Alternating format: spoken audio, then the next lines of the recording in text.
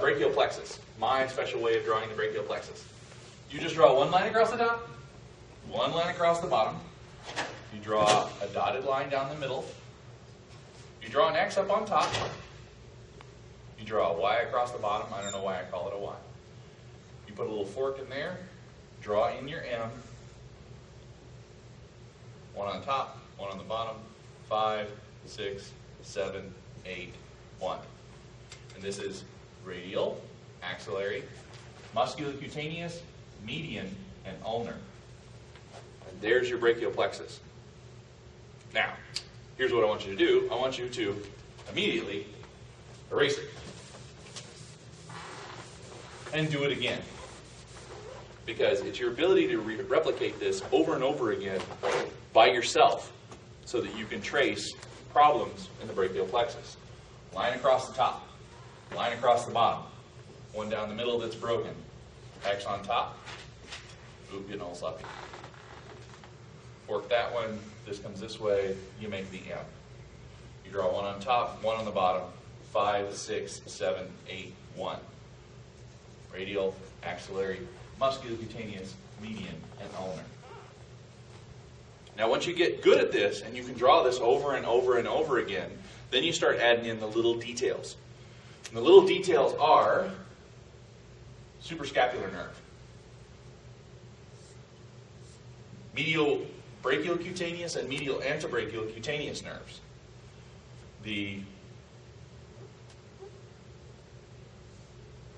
1, 2, 3 nerves that are the upper, middle, and lower subscapular nerves. The nerve that comes off the top cord and the nerve that comes off the bottom cord that are actually connected together that are the lateral pectoral nerve and the medial pectoral nerve. And you start over again. And the more detail you can add, the easier the basic drawing becomes. The basic drawing becomes what you're actually going for, and you can add on these details, which is why I can tell where to look for each one of the nerves that are difficult to find, because I know where they have to come off.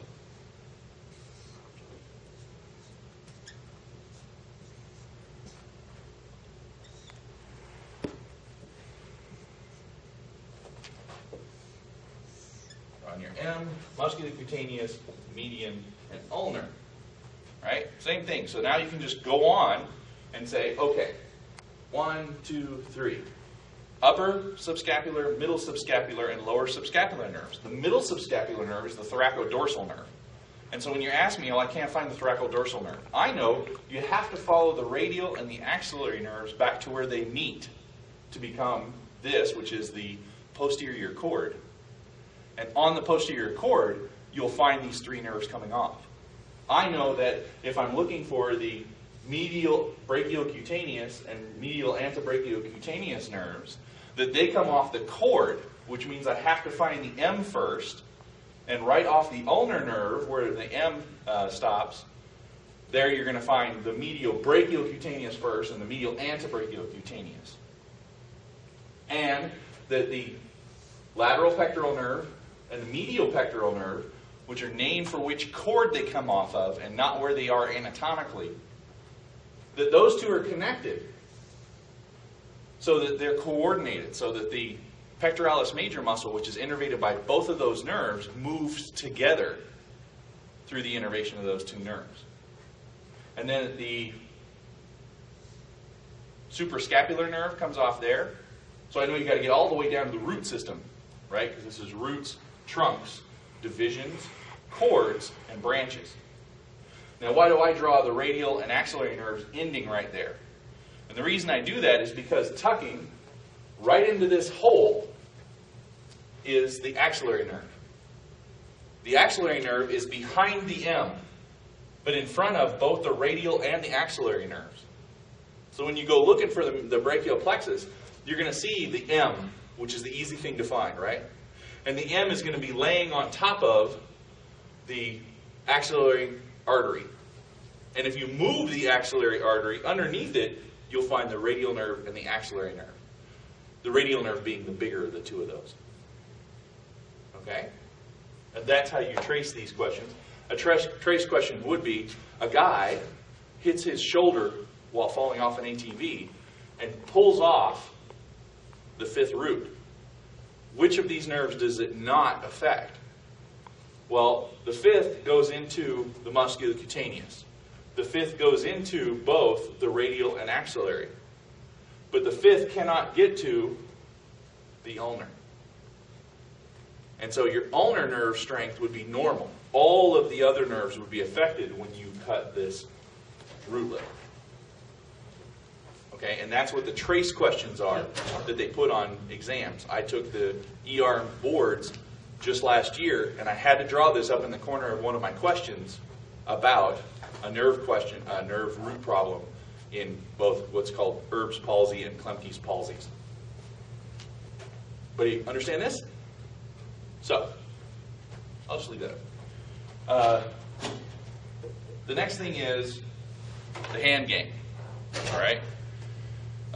For the whole upper limb, important notes. 1, the shoulder is held onto the whole body by all of those scapular sling muscles we talked about, rhomboids and levator scapulae, pectoralis minor, all of those muscles that hold it down so it doesn't move so that you can move your shoulder.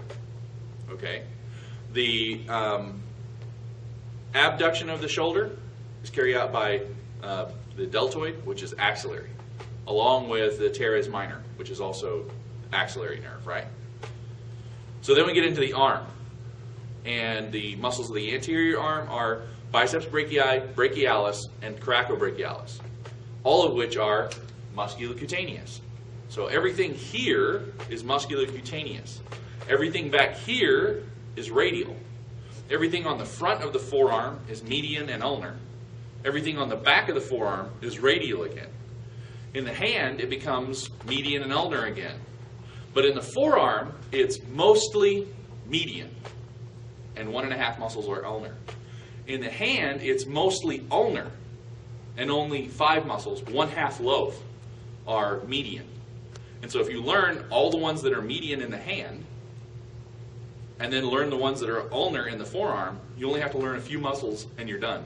You learn 6 muscles in the arm and you know the entire arm.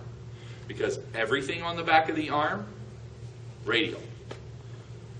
Everything in the anterior arm, brachium, is all musculocutaneous.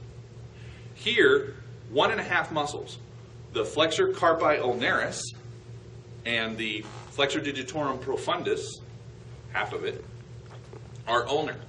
Everything else is median. So you can just say, what is the pronator teres innervation? And you go, I don't know, so it must be median, right? Because I know the ulnar is flexor carpi ulnaris and flexor digitorum profundus, so it must be ulnar, right? Those are ulnar, so I'm sorry, they must be median.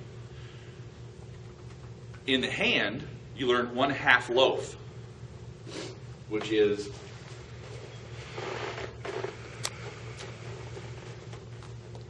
one half of the lumbricals, opponens, abductor, and flexor. So 1/2 of the lumbricals. Okay, and then the opponens, abductor, a B-ductor, and the flexor, pollicis. So 1/2 of the lumbricals. Lumbricals are the puppet muscles you guys learned today, right? Puppet muscles. They go from the flexor digitorum profundus tendon to the extensor expansion of the finger on the same digit. So it wraps around the inside of the finger, and so it causes extension of the interphalangeal joints of the fingers while causing flexion at the metacarpophalangeal joint. That's what the lumbricals do. That motion just like that. So these 2 lumbricals are median. The other muscles that are median are the opponens, abductor, and flexor pollicis. Okay? And I'm going to teach you all the hand muscles in just a minute. But that's how you remember, that's median. So everything else, the dorsal interossei muscles, the palmar interossei muscles, the hypothenar eminence, which is the the other 1/2 loaf, lumbricals, opponens, abductor, and flexor, digiti minimi, and the adductor, ADD, adductor pollicis. All of those muscles are ulnar. Do you want to learn all those, or you just want to learn the 1/2 loaf that are median, and everything else is, I don't know, ulnar? Okay?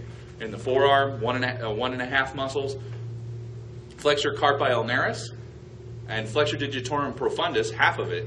Everything else is median. Okay? And that way, if you learn the nerves this way, all by themselves, that way you don't have to sit there as you go down the arm and try to memorize the innervation of each single one. Learn them like this, and it's just one big question. Axillary, musculocutaneous, radial, mostly median, 1.5 ulnar.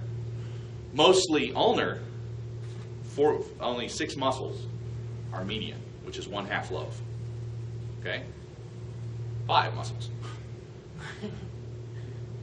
But, okay. So, now you want to learn the muscles, right? You want me to run through the muscles? Yes, please. Let me take out my picture and show you the muscles. Ready for the muscles? Okay, so, on the upper arm, the biceps, the brachii muscle, the brachialis muscle, and the coracobrachialis, they all cause flexion of the shoulder. Actually, biceps brachii and coracobrachialis cause flexion of the shoulder. And then flexion of the elbow is brachialis and biceps brachii. Biceps brachii, from the supraglenoid tubercle of the scapula to the short his from the coracoid process to the radial tuberosity of the radius. And I make everybody do this.